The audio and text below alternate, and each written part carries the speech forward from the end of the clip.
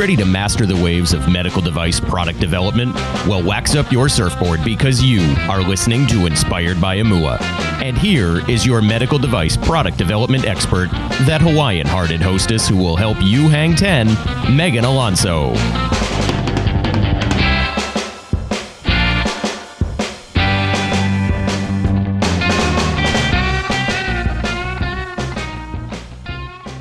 Komomai and aloha. You're listening to Inspired by Imua, where we help you master the waves of medical product development. Each week, we interview guests that educate, guide, and inspire to give you and your product the skills you need to hang 10. If this is your first time listening, Imua is spelled I-M-U-A, and it's a Hawaiian word. It means to advance forward with passion despite rough waves. There are plenty of those in medical device development, but keep listening because we've got you covered. So today I'm coming at you from Anchorage, Alaska, and it's a beautiful day outside, about 72 degrees and sunny. And I'm up here for my husband's cousin's wedding, and we took their dog for a walk this morning. We had a fun moose experience. It could have been not so fun. We were alerted that a moose was following us, and they don't like dogs. So if you have a dog, watch out. They will come after the dog. So we were able to safely get away from the moose, although it was an incredible sight. So here's a pro tip for you. If you're ever in that situation, go in the woods and hide behind a tree, because you can use that as not as leverage, but just as a defense mechanism. And you can circle around the tree. The moose can't get close to the tree because they have the antlers. So that's what to do. Okay, back to medical innovation here, which is the reason why I have my show. So I have a special guest with me today, and we're going to talk about a really neat conference coming up soon. I've been before. I always enjoy myself when I go, and I would love to see you there as well. So we're going to find out a little bit more about that from Christina Lingham that works for CHI. So Christina, are you ready to hang 10? Yes, I'm ready, Meghan. All right. So we did your intro, and tell us about your background and how you ended up working in this industry and how that led to you working with CHI. Sure. I've been producing conferences for CHI since 1994, and I have an eclectic background. I really enjoy working at CHI because it's a constantly changing landscape. My background is in biochemistry, and I did research at MIT, and then I worked for a diagnostic company before coming to CHI. And it was a perfect segue for me from my previous background of both being in research and in industry. Yeah. And I really I always tell people that no matter what your job is, you need to be out there networking, and conferences are always the good mix of that, because you bring the content and relevant information about the industry, but then you bring together the people that all make things happen in the industry. Speaking of that, we have one particular show coming up. So tell us about the Next Generation Diagnostics Summit. So I started the Enabling Point of Care Diagnostics track 11 years ago, and it's now the anchor track for the Next Generation Diagnostics Summit. It originally grew out of a biodefense conference that I organized for a decade before that. So it's grown into an all-encompassing event for liquid biopsy, companion diagnostics for immunotherapy, molecular diagnostics for infectious disease. It's become the place for the diagnostic community to meet each other. You can learn what's going on with researchers developing new technologies, as well as products and services in the diagnostic space. All sides of the equation come together at the Next Gen DX Summit, and it's a perfect place for building alliances. There is tremendous innovation happening in the diagnostic space, and this meeting is at the forefront of these developments. There's also huge participation on the part of the NIH, the FDA, payers, and diagnostic experts. And over the years, it's grown to more than 1,000 delegates. That's awesome. What's one of your favorite parts about the conference? Well, the commercialization aspect. So what's nice about our meetings in general, and this meeting in particular, is it brings together early stage research with the companies that are developing products and commercializing them. Mm-hmm. And it's an international conference, and more than 30 countries will be in attendance. And that is, so for those of you hearing about this, it takes place in Washington, D.C. every year, right? Mm-hmm. Okay, yes, yeah. D.C. And Mm-hmm. one of my favorite, so here's a conference tip if you're headed there, if you're thinking about heading there. One of my favorite places to go, just a few blocks away from the conference, is the POV restaurant and bar at the W Hotel. And so last year, one of the nights, I can't remember which night it was, but we were up there, and it's like a lot of people from the conference just migrated over there. And so you had these great conversations and getting to know everybody that you were sitting next to all day in the talks. And then you could just really have fun, socializing with them. And it's called POV, stands for point of view. And you have a great view of the city up there. It's this rooftop bar on top of the W. So that's a great little tip. tidbit. That's Yeah. Yeah, Mm-hmm. hopefully we'll see you over there. Mm-hmm. I don't tend to be a night owl, but yeah, I know. Sounds great. I know my colleagues have gone, so I'm gonna have to check it out. Especially after a long day at a conference, sometimes Mm-hmm. it's just nice to have a hot bath. So what are some trends that you're seeing this year and that we'll be seeing at the conference too? So, well, for trends and highlights, this year there's a talk on a handheld diagnostic device for liquid biopsy. I've been working on the point of care space for more than a decade, and I've been waiting to see what applications might emerge for cancer. So there's at least a couple of talks that are cancer related, and I'm excited about that. Yeah. There's also an FDA speaker talking about validation of point of care and direct-to-consumer diagnostics. I think that's also a really important topic. And there's a keynote on real-time monitoring of immunotherapy with continuous point-of-care diagnostics. So I think that there's a huge need for diagnostics to both select the patients that will respond to immunotherapy as well as monitor treatment. And so I think that's a really important development. Yeah, so that's kind of like figuring out, I'm losing my words here, but figuring out, first of all, before companion diagnostics in a way, right? Like you figure out first if they're going to respond, and then you build their treatment regimen with the medication after that. Right. It's developing a diagnostic. Companion diagnostics is developing a diagnostic in tandem with your therapeutic from an early stage. And that, if you have a diagnostic, you can figure out better the patient population that will benefit and also minimize adverse drug events. And why it's important for immunotherapy is that the vast number of immunotherapy drugs only work for a small fraction of patients. Mm-hmm. And when they do work, they work extremely well.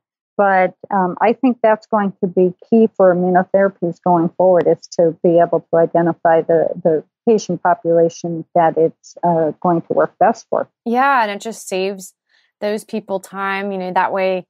Oh, let's try this medication, see if it works. Wait a month. Oh, that's not working. Let's switch medications. Oh, that one's not working either. Let's try this one. You can find out before you even start the regimen.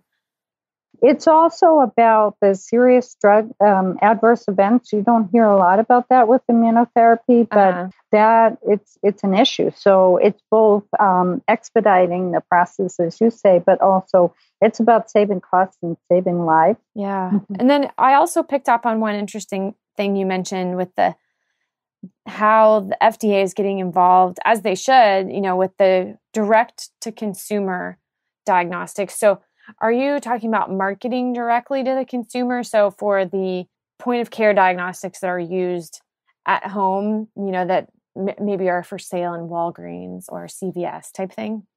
Absolutely. And the 23andMe test that was approved, and now there's expedited approval based on that for future iterations of their tests. So I think that just in general, FDA approval of these types of tests is a really important area for diagnostic manufacturers to keep tabs on. Yeah. And as a consumer, I mean, I love the fact that more and more diagnostics are being made available at home, but I also know from my clinical background that, of course, it's more of a risk. And how are the patients interpreting that without the guidance of a healthcare provider? Right. It's definitely a risk. With the detection of a BRCA1 or 2 gene, and then what actions might a patient take, or a person. Maybe they don't have any symptoms, they don't have disease. What actions might they take proactively once they get that information? If they're not talking to a genetic counselor and they don't have someone trained to interpret that data, there is a risk. Yep. Yeah. So since the conference is in D.C. and there's always political agendas around, no matter who's in office, well, how does the current political climate help or hurt innovation and specifically in next generation diagnostics? And, I'm asking you today, as of this recording, July 12th, this could totally change in a few weeks. So right. I'm not holding you to anything. But oh, it's a really good question, Megan.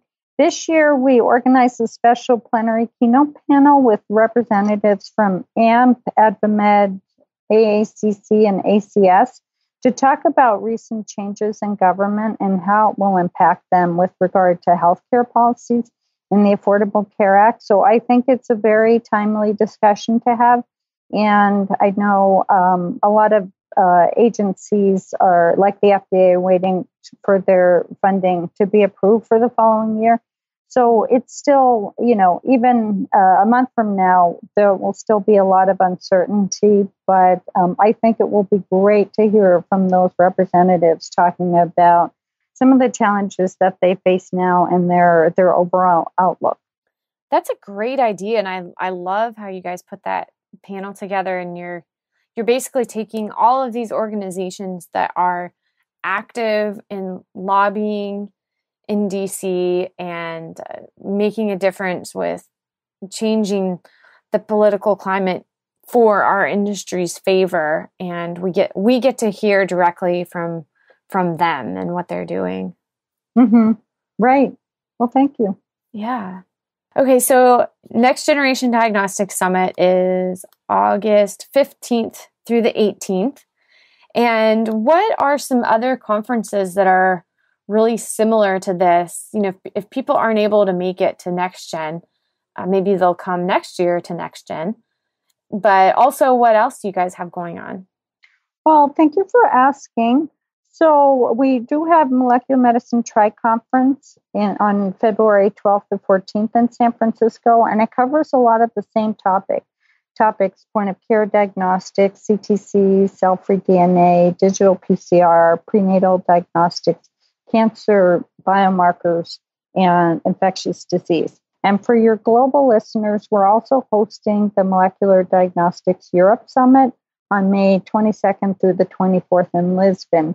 And it also has coverage of many of the same topics, but with primarily a European focus. So that's mainly European speakers and European attendees. Okay. Yeah. So that way they can hear more about the EU and CE marking as opposed to FDA and kind of what's going on there. Right. So there's some overlap, but they're really different meetings. And the one in Europe, in Lisbon, is similar to the Next Gen DX Summit in that it's all focused on molecular diagnostics. Whereas the Tri-Conference also brings in informatics and immunotherapy and other topics outside of diagnostics. Yeah. So CHI has a lot of stuff, like the obviously lots of different conferences, but how else can other people engage? And I know that you guys have webinars that you do periodically. So tell us about that. Well, the website has a wealth of information. There are two places that you can go. One is to future conferences to see all of the topics that CHI works on. And then also there's a great tab for past conferences that gives you agendas for anything that we've organized in the past. And it's something that as a conference director, I take advantage of a lot. It's a great way to see, what we've been doing and speakers and topics that have been covered. Mm-hmm. I also want to mention to your listeners that they can use the IMUA promotion code to receive $100 off the current registration price. And the advanced registration deadline is extended until Friday, July 21st. It applies to new registrations only. Oh, that's great. So new registrations, you mean someone that hasn't been to the conference before, or? People that haven't already signed up. People that are, okay. Yeah. Great. Mm-hmm. Well, thank you for doing that. That's really a great deal. So guys, go take advantage of that right now before you forget. And that's at, what's the web address that they can go to? www.nextgenerationdx.com. Okay, great. Well, thank you. So let's see. Let's close it out. That's a growing conference. I've just been once before to NextGen. I've been more to TriCon, and I know I've heard bits and pieces in the past about how NextGen has just grown so much. And I think this past year there was about 800 attendees. So I'm really excited to see it this year. And I know you expanded the exhibit hall because you had so many exhibitors sign up. So that's all really exciting too. Lots of great resources for anyone in the academic space, the commercial space, or anyone just thinking about getting into the space. There's a ton of great content for you. And I'm really looking forward to that panel, the keynote with AMP and AdvaMed and AACC and everybody else. And then, of course, all the exhibitors to just support that innovation too. Great. Well, we look forward to meeting you next month and really appreciate the chance to talk with you. Yeah, thanks for being on the show today. Thank you. Thank you, Meghan. You're welcome. Okay, so I hope you guys enjoyed that interview. I want you to head over here before you forget. Just go to nextgenerationdx.com and you can register for that conference. Don't forget to use the promo code Imua at checkout and save $100 off registration. So that's a great deal. I can't wait to see you there. And actually, let me know if you're going to go because I would love to meet you in person. So until the next episode, Imua.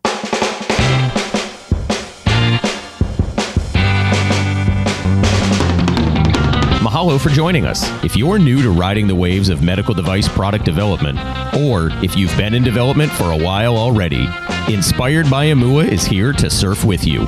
Want to be a master of the waves? Text HANG10, that's HANGTEN, to 44222. We'll send you the most common wipeouts companies make in product development so you can avoid them and reach master wave status. Again, that's HANG10 to 44222. We publish a new episode every Tuesday, so catch us at inspiredbyimua.com. Imua!